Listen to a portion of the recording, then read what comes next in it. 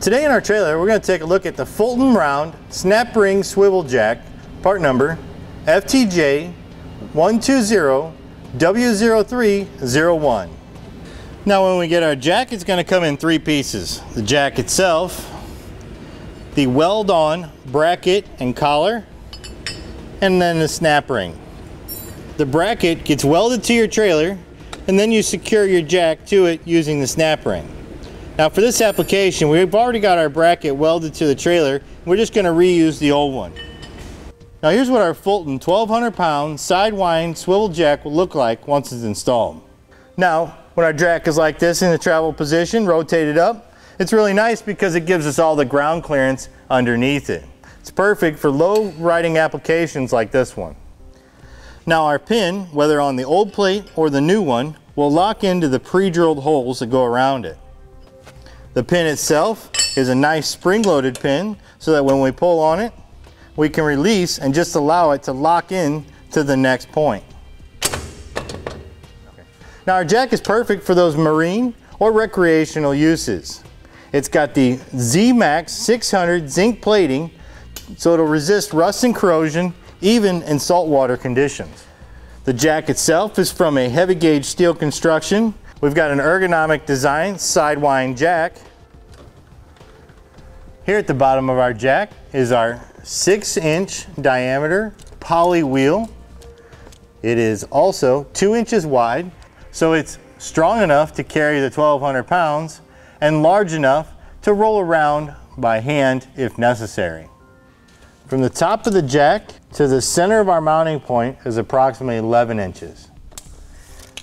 From the bottom of the wheel to our center point is approximately 13 inches and fully retracted, making our total jack length approximately 24.5 inches.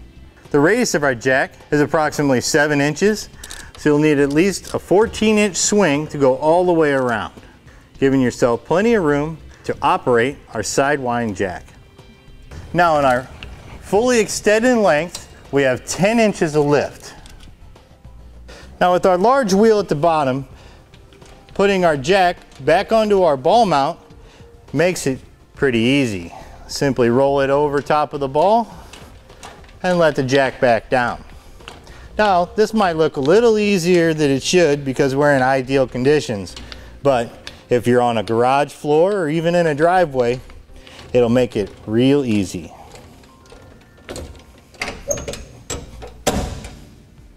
Here, built into our jack is a nice grease zerk. This allows us to lube the gears inside the jack with our grease gun. Simply put the end of our grease gun onto the zerk and pump it up with grease. We'll take the jack, slide it onto the collar here on the trailer, put our snap ring into position and secure it. I've got it in place. I'm just going to use a screwdriver here to help it into position.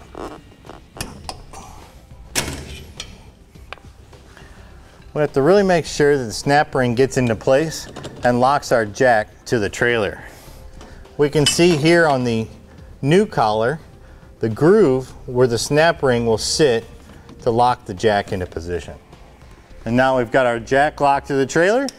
Go ahead and pull on the spring-loaded handle, rotate our jack, let it lock into place. And now with our jack installed, we're ready to hit the road. That'll do it for the review and install of our Fulton round snap ring swivel jack, part number FTJ120W0301 on our trailer.